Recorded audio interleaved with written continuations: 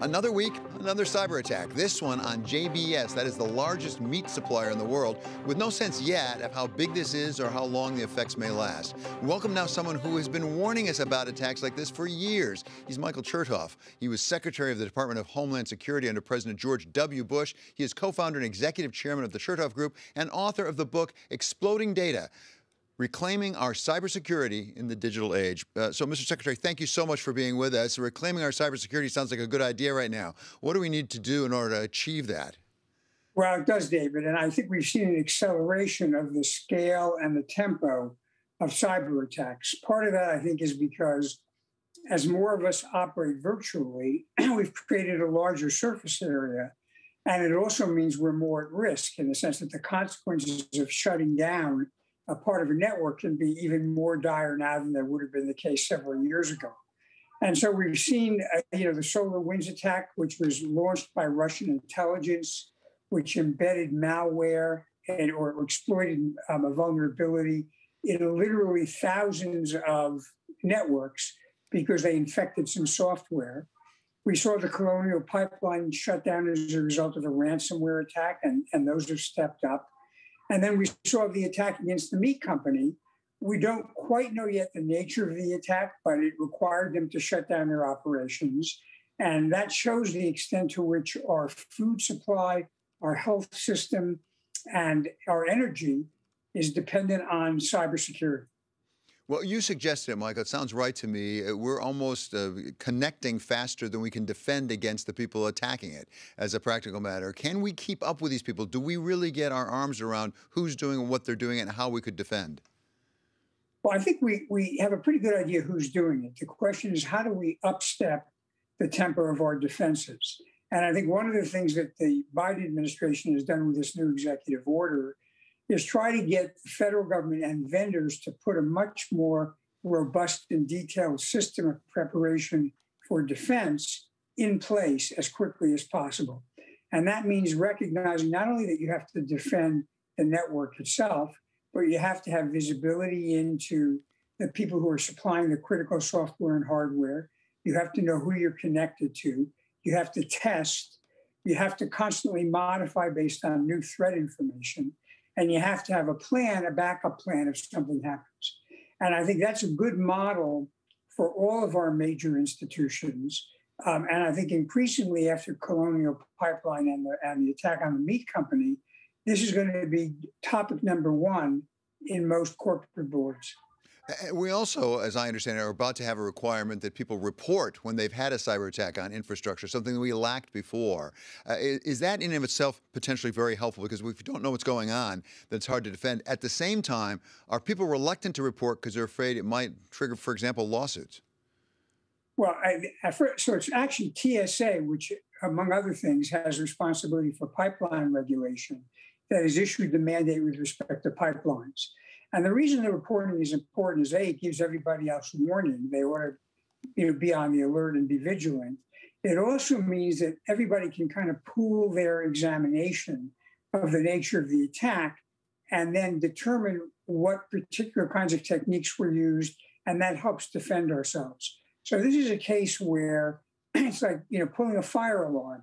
You want to warn everybody in the neighborhood there's a fire, so that they know how to take preparations to protect themselves. So again, this is a good and maybe overdue step.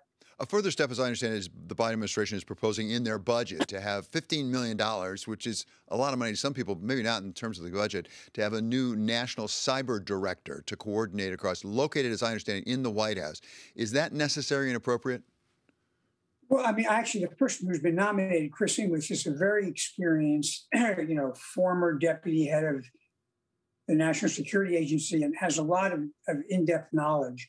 And I think having somebody who is tasked not necessarily to operate all the levers, but to coordinate in the public and private sector can be helpful.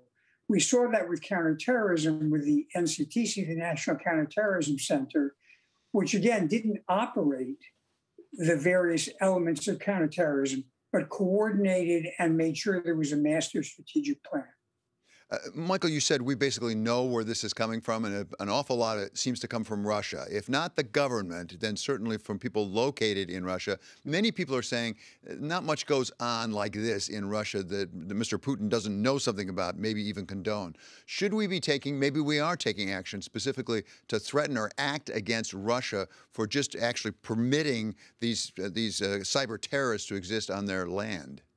David, I think this is dead right. I think some of the attacks are actually being launched by intelligence services of the Russian government, like the SVR, and that was the case with the SolarWinds attack.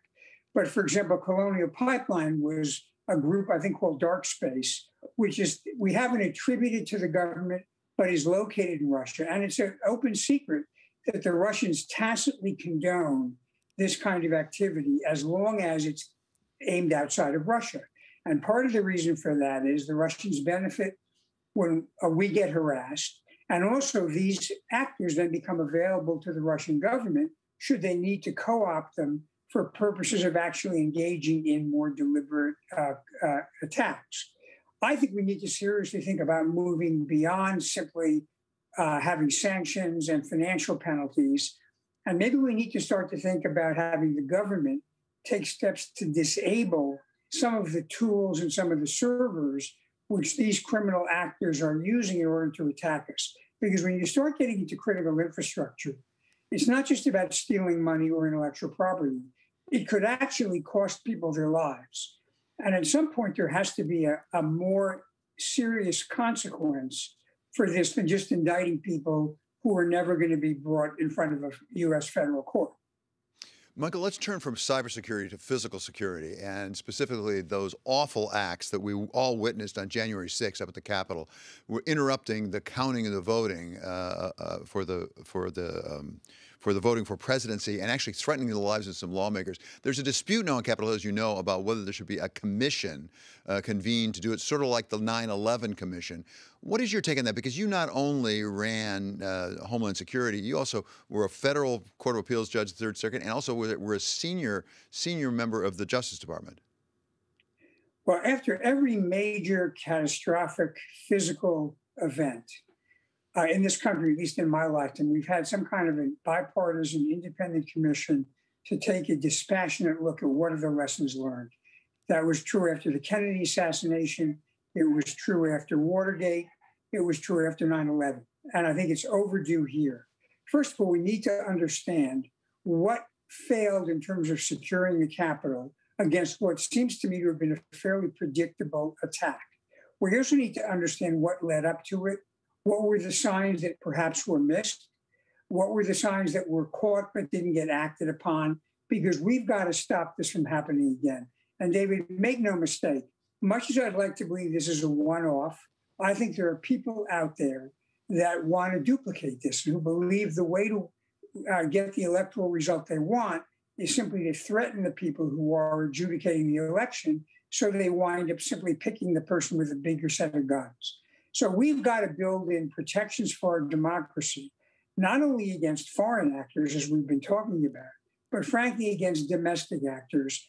And an important step in that would be an independent, bipartisan commission with a mandate to look at this. So, as you say, it's been done every time in the past that had any similarity to this at all. Why isn't it happening this time? Is this just partisanship, plain and simple? Is there a risk now in our capital of partisanship getting in the way of national security and even law enforcement? I don't think there's any doubt that we're seeing partisanship interfere with law enforcement and national security. I mean, this is a security issue.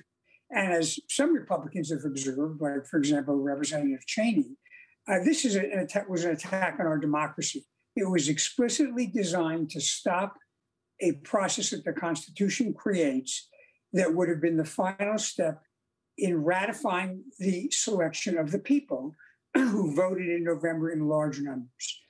And we have to be concerned now that other things will become the subject of partisanship, and that will paralyze the ability of Congress and the federal government to take the steps we need to protect our democracy and to protect our lives. So, I mean, this is a real moment of conscience. And I have had some conversations with members of Congress, Republicans, who I'm not going to name, who privately said to me they're appalled that we can't get it together to do this.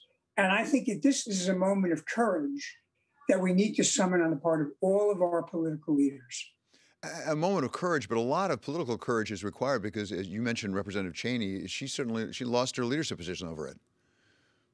Well, that's right. But the point is, what's more important, having a title or being able to look at yourself in the mirror and saying, I am living up to my oath of office and I am part of the long line of defenders of the United States that have protected our democracy. You know, we had Memorial Day yesterday, David, and that's a reminder that there are people who laid down their lives, not just for the territorial integrity of the country, but for the values that this country stood for. And that ought to inspire us and maybe shame some of us into doing the right thing.